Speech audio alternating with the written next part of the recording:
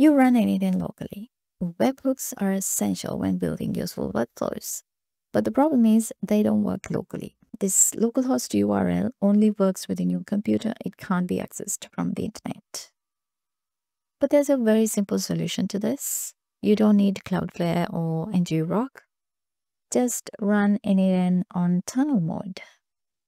So here's how you do it. So currently I'm running without the tunnel mode. So I will just quit this, and so this is my Docker command for running n8n. So at the end, I would just add start dash dash tunnel.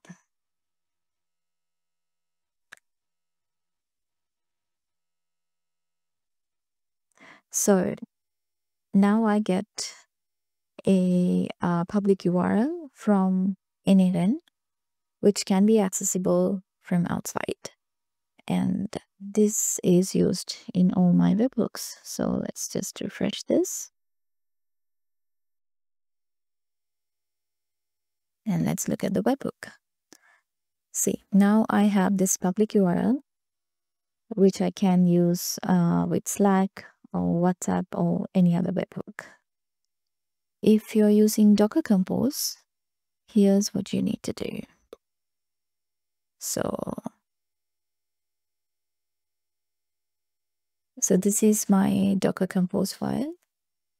You have to add this line to the services section of the YAML file, which basically says to start n8n on tunnel mode.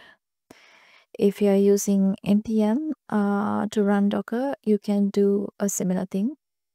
And the important thing is you should only use this for local development and testing, and it shouldn't be used in production. So when we start n8n in tunnel mode, it creates a tunnel client in our local computer, and there's a tunnel server run by n8n, and this tunnel client connects to this tunnel server, and the server assigns us a public URL, which we can then use in Slack or WhatsApp or whatever webhooks we want to use.